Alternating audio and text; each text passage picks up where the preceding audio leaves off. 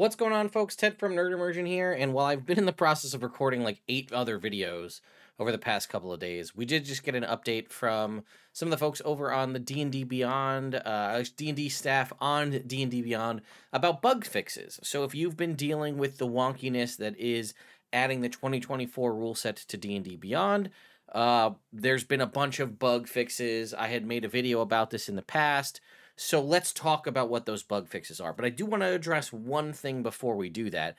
And that is, I wonder, and we'll probably never know, but I've actually seen it start to crop up in my comments here and there that the nature of a lot of these strange bugs or weird interactions with spells and things like that, do you think that that might have been resolved had they followed through with the original plan of just auto updating you to the 2024 spells?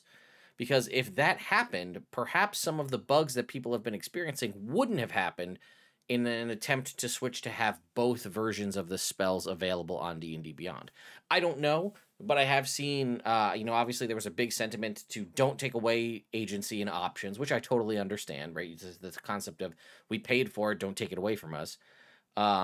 But now I'm actually starting to see the comments go in the other direction, which I thought was an interesting shift. It's not everybody, but enough people have said it that I thought it was worth mentioning that maybe doing it this way has actually caused more issues than it might have resolved had they just auto-shifted everybody over. All right, that's enough of that. Let's go ahead and take a look. So Latia has a post here that says, "We'd like to thank you all for your continuing support and reporting the issues. First, let's talk about what's been updated. So, first of all, Barbarian Rage damage bonus now accurately scales with their levels. This is important and useful here. Warcaster can be selected as a feat. I didn't realize this. This apparently was just a cleric-only issue. Because actually I realized that on my wizard, I was able to select the new version of Warcaster. It is apparently just tied to cleric not being able to select Warcaster, I guess. So that's now an option for clerics. Druid. The 2024 Druid's number of prepared spells now reflects the table in the 2024 Player's Handbook. That's great. A small little adjustment there to make that a little bit better. Monk. Deflect attack, redirect attack now uses 2 martial arts dice instead of 1, which is accurate. And Warrior of Mercy's Monk's Hand of Healing now scales appropriately. Rangers are now able to choose ability score improvements, not just feats. Yeah, that was a janky thing as well for Rangers specifically. 2024 Rangers Strength Saving throw should now show proficiency. Great. Fey Wanderer subclass now shows the correct spells. All right. Sorcerers. Sorcerers should now have access to the spells granted to them by their subclasses. We love that for them. The Divine Soul Sorcerer subclass is now working as intended. The features show up as abilities/actions rather than spells. And then for Warlock, subclass spells now consume spell slots, which they were not doing previously. And the following Warlock invocations are now supported: Devouring Blade, Eldritch Smite, Gift of the Protectors, Investment of the Chainmaster, and Life Drinker. I know I had seen some of you say they were missing the opportunity to choose the Investment of the Chainmaster. That was removed. It has now since been fixed. All right, looking at species. All Dragonborn species, Draconic Ancestries have regained the use of their breath weapons. We love that. Goliaths can no longer use their large form at 1st level, which makes sense. It's set for 5th level. Tiefling's Infernal Legacy spells should reflect their Charisma bonus in the DC. I actually saw this on one of my son's characters where it was not reflecting the Charisma bonus, so that looks to have been fixed as well. All right. Spells. Spells that were incorrectly listed at will now consume spell slots. I noticed this specifically with like the Shadow Touch and Fey Touched feats. That seems to have been fixed. Spells from the Elemental Evil Player's Companion should now be marked correctly as Legacy for Ice Knife, Vitriolic Sphere, and Thunderclap, which were all spells that are in the 2024 Player's Handbook. Cure Wounds Healing now scales correctly and has been placed in its proper school of magic. Yeah, this was a weird thing where the 1st level version of Cure Wounds was healing 2d8, but the 2nd level and upcasting versions were only adding 1 additional d8. 2024 Shillelagh's damage die now scales correctly, and the Dual Wielder should now show up for characters with a dexterity score of 13+. We talked about dexterity for feats. Medium Armor Master now shows the correct prerequisites.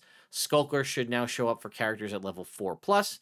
Backgrounds. When choosing the entertainer background for a 2024 character, the incorrect abilities were displayed when assigning +1 to 3 ability scores. This has been fixed. Other common sign language is now available as a selectable language.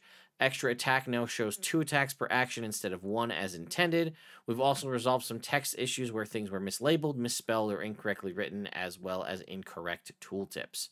All right, so this is the ongoing 43-page forum thread on D&D Beyond detailing the ongoing bugs and issues that people have been experiencing here on D&D Beyond regarding the 2024 rulebooks. So that is a lot of nice updates to it. I'm very curious to see if something like, again, I mentioned earlier in that last video that the Life Cleric, for example, had this issue where Life Cleric could not have the aid spell auto prepared as a domain spell, which was previously an issue. I don't know if that's been resolved, but hey, at least we know that the D&D Beyond team has worked pretty hard over the last week to try to resolve several of the issues that we've seen crop up over that 1 week time period. Because remember that next Tuesday is official full-blown launch of the book for everybody everywhere. So we're hoping to have that all resolved by then, so that when, or as much as possible resolved by then, I guess would be the case. So that way, when the new players or regular players that aren't paying for early access get access to the book, they'll have a working version, or a better version, I guess you could say, here on D&D Beyond. And I'm just going to check on that for you.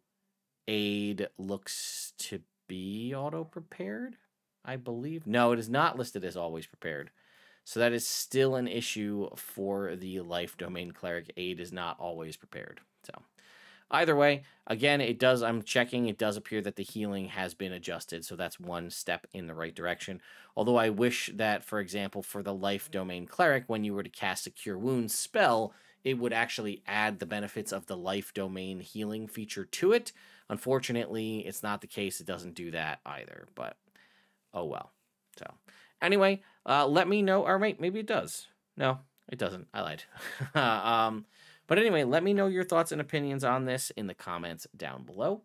And I'll keep you updated as more information begins to change and update and change logs and whatnot over here on D&D Beyond for the 2024 Player's Handbook. And then again, obviously, we'll probably roll this right into the Dungeon Master's Guide. But anyway, thank you all so much for watching, and I'll see you next time.